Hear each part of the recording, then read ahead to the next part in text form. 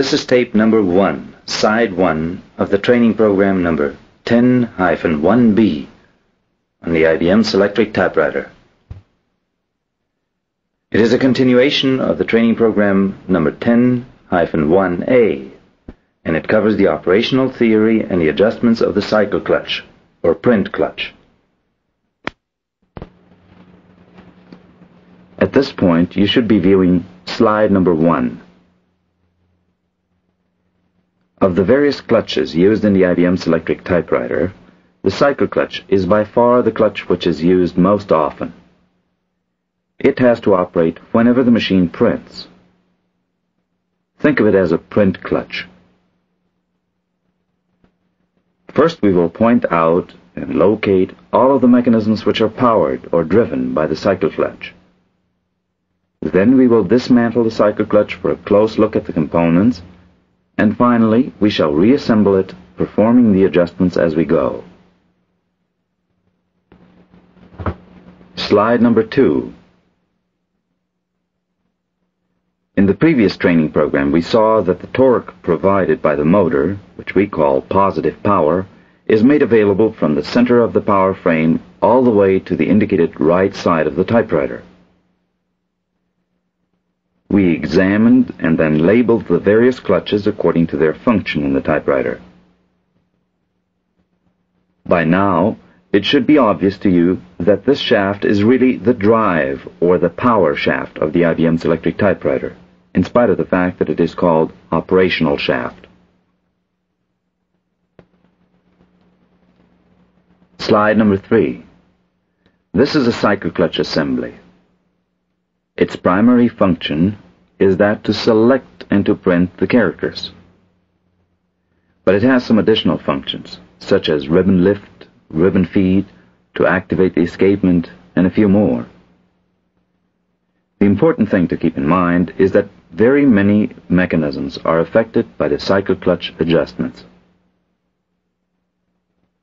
The cycle clutch, or print clutch, consists of a spring friction clutch which operates exactly in the same manner as the shift clutch, which we've studied earlier.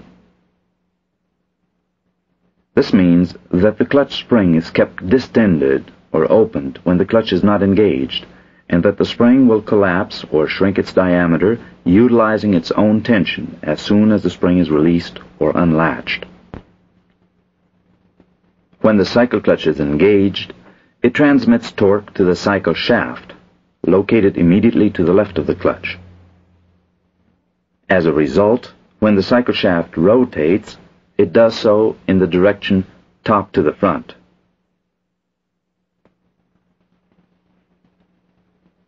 Slide number 4. The job of the indicated cams located on the cycle shaft is that of carrying out the character selection. The cam on the right is called the -5 cam, and the two cams on the left, which are exactly alike and have only one cam follower, are called the +5 cams, although this name does not describe their function completely. Notice that all of these cams are double-lobed, which means that for each revolution of the cycle shaft, we get 2 cam follower oscillations. At the end of the cycle shaft, on the left outside of the power frame, there's a gear, which is also driven by the cycle shaft, and for that matter, the cycle clutch.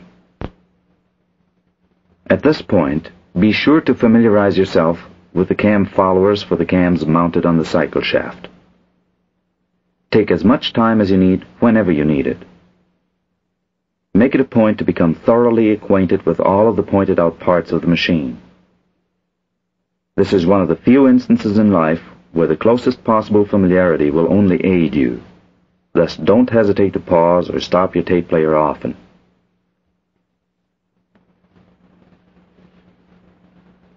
Slide number 5. As mentioned, if we follow the cycle shaft towards the left, we find that it extends towards the outside of the power frame where it drives the cycle shaft gear. If the gear train on your machine is covered, remove the cover at this point.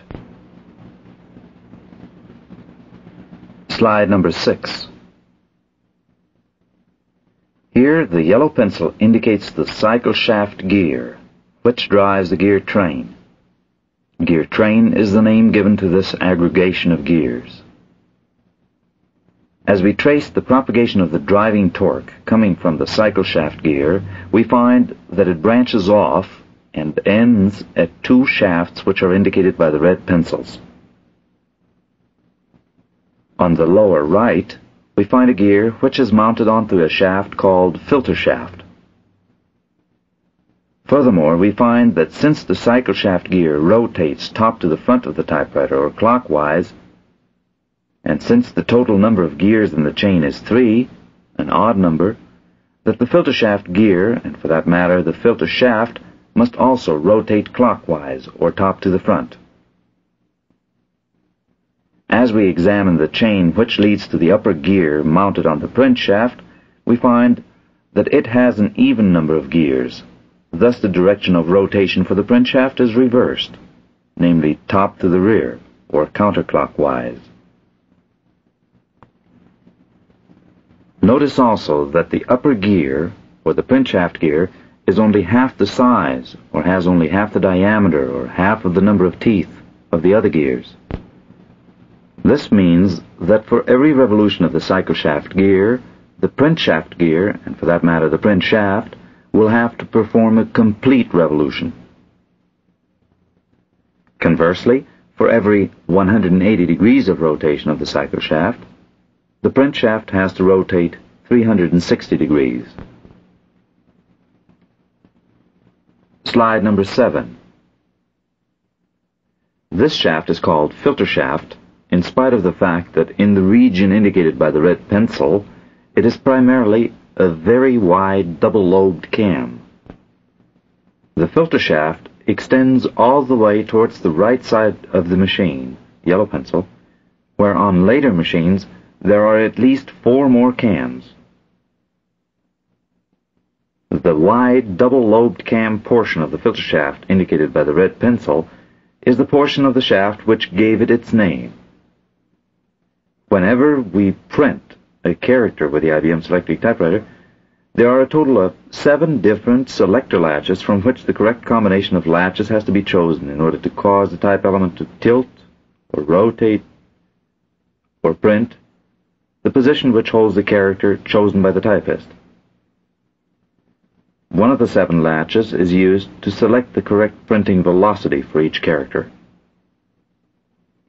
It turns out that for 5 of these 6 latches, the machine uses negative logic in order to come up with the correct combination of selector latches. This means that the machine picks out the latches which it does not want to use in a particular operation, rather than pick the latches which it does need in order to select the correct character. In short, the machine filters out the latches which it does not want to use. This filtering job is carried out by the filter shaft, or rather, by the wide double-lobed cam on the filter shaft.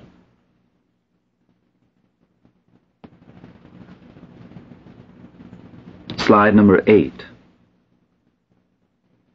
As we track down the other cams of the filter shaft, we find that from left to right, the next cam is a spacebar inhibit cam. It cuts out the spacebar mechanism during printing operations.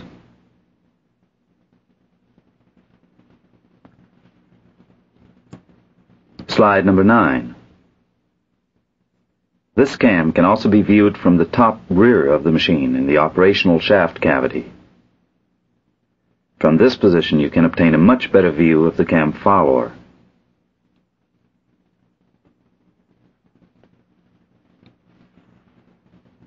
Slide number 10. The third cam on the filter shaft is the printing escapement cam, indicated here by the blue pencil. The cam follower for this cam holds the already familiar escapement link, yellow pencil. Thanks to the printing escapement cam, we space the carrier 1 step towards the right every time we have finished printing a character. The only exception to this rule are the so-called dead keys, used for accents and markings. but they are not used in the English language. Slide number 11.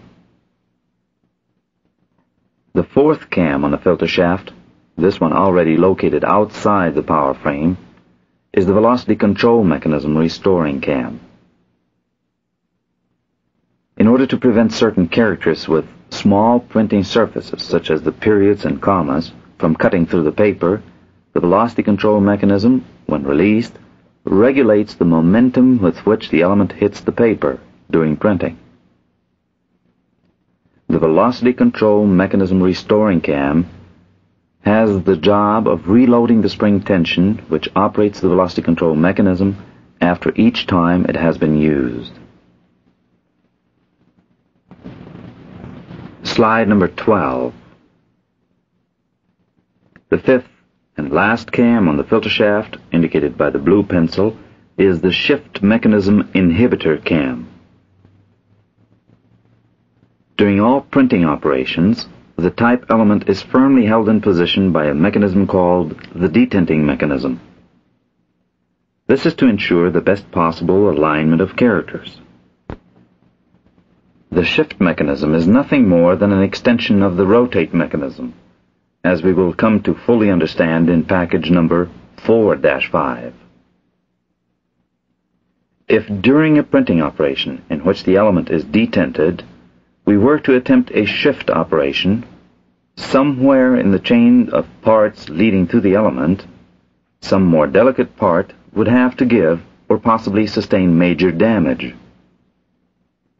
By inhibiting the shift mechanism during printing, we prevent this sort of mishap from occurring. The yellow pencil indicates the cam follower, which will prevent the shift ratchet from allowing the clutch engagement during printing operations. Green pencil.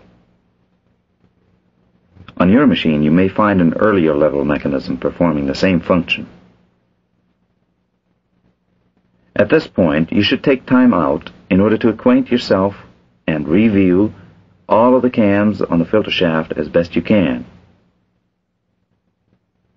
The cycle clutch will have to power all of these cams during each and every printing operation.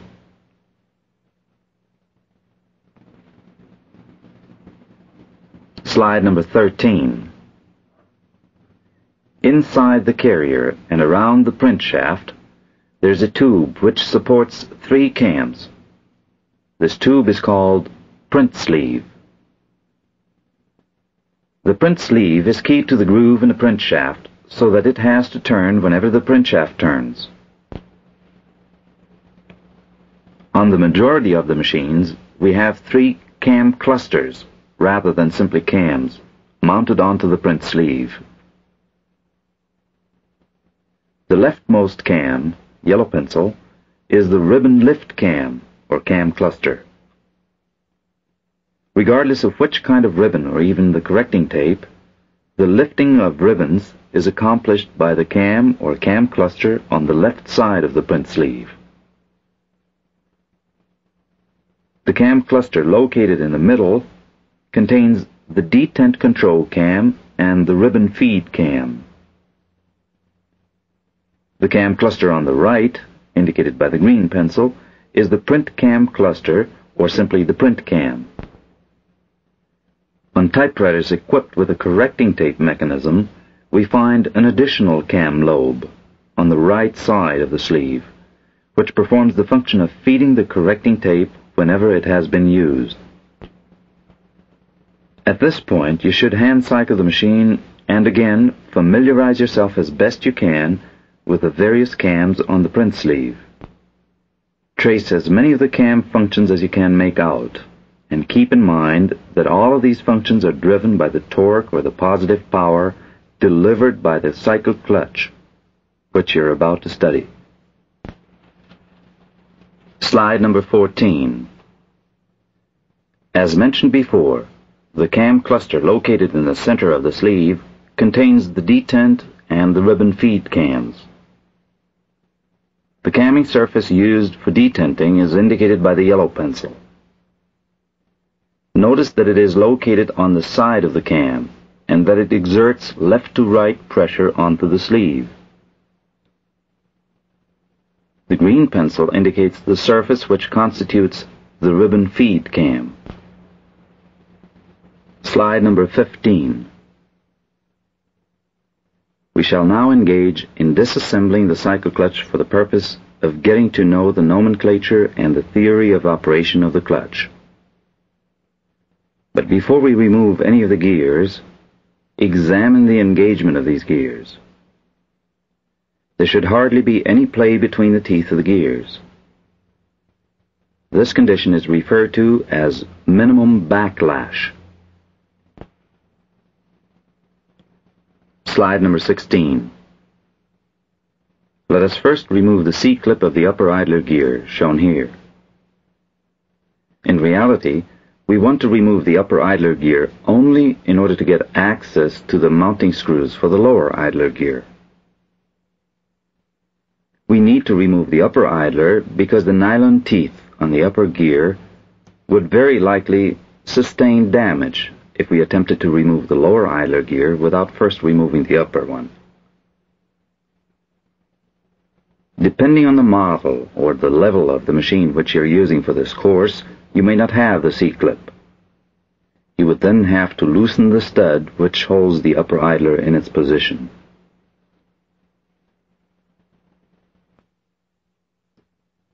Slide number 17. Now remove the lower idler gear by extracting the indicated screws. Be sure to use a screwdriver that is wide enough in order to prevent the screw heads from becoming marred or otherwise damaged. Slide number 18. On the 11-inch machine, all we have to do is to remove the nut on the bolt which holds the lower idler gear in position. The bolt which doubles up as a shaft will then also come loose. Slide number 19.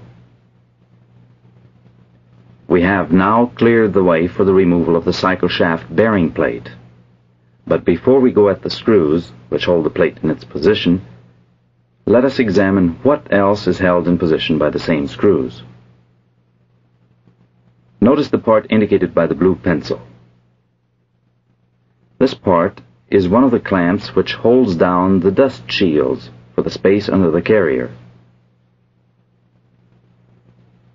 While its position is not very critical, it nevertheless is adjustable and must firmly hold the dust shield in place after we get done with the reassembly procedure.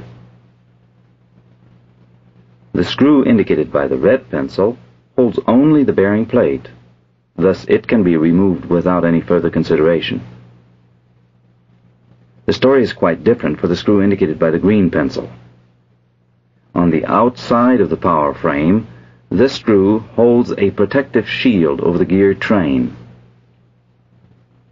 For safety purposes, it is very important to reinstall this shield on the 13 and on the 15-inch machines. Slide number 20. Again, you have one less part to worry about on the 11-inch machines. Slide number 21. The same screw which holds the safety shield also holds the check pawl for the cycle clutch. Just as it is with the ratchet clutches and the shift clutch, the cycle clutch needs a clutch latch and a clutch check pawl in order to be able to hold the clutch spring under tension. The yellow pencil indicates the point of engagement between the cycle shaft, or cam, and the check pawl on level 2 machines. Slide number 22. This is how the same function is carried out on level 1 machines. The check pawl ratchet, as well as the level 2 check pawl and cam system, offers 4 positions in which the check pawl can prevent the cycle shaft from turning top to the rear. We pointed out earlier that the cams on the cycle shaft are double-lobed. This means that the cycle shaft only performs 1/2 of one revolution each time it is used for the printing of a character, and that there are 2 home or rest positions for the cycle clutch. In both of these positions, we will need the check pawl in order to hold the cycle clutch spring open or disengaged. This takes care of 2 of the check pawl ratchet teeth. The other 2 are used for 1/2 cycle position markings of the cycle shaft. It is important to mention that the term cycle shaft is actually a misnomer if we understand cycle to mean revolution. On the IBM Selectric typewriter, the cycle shaft is said to cycle every time in which it performs a printing operation. For every printing operation, however, the cycle shaft only performs 1/2 of one revolution. If we then consider that the check pawl positions add up to a total of 4 positions, we know that they are only 1/4 of one revolution apart, and not half a revolution. Be sure to remember that on the Selectric, a cycle shaft cycle stands for only 1/2 of one revolution of the cycle shaft. We could also say that one character printing operation represents 1 cycle for the cycle shaft, and that 1 cycle for the cycle shaft is in reality only 1/2 of one revolution of the cycle shaft.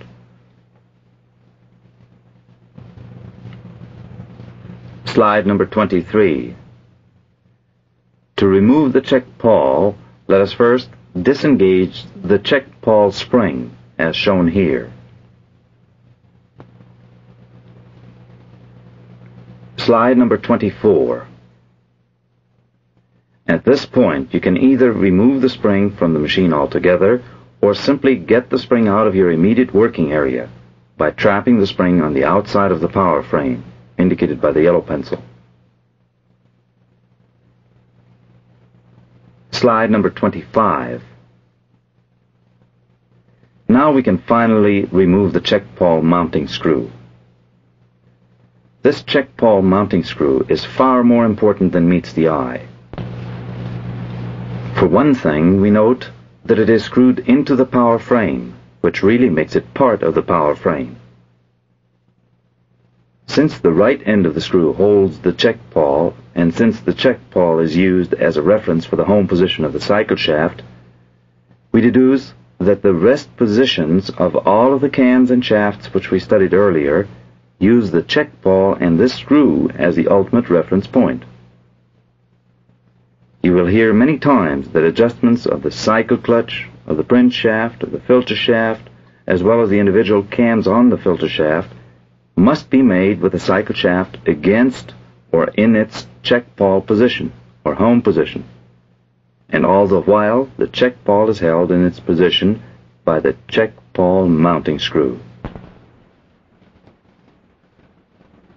At this point, please invert the position of your sound cassette so as to continue by playing cassette 1, side 2.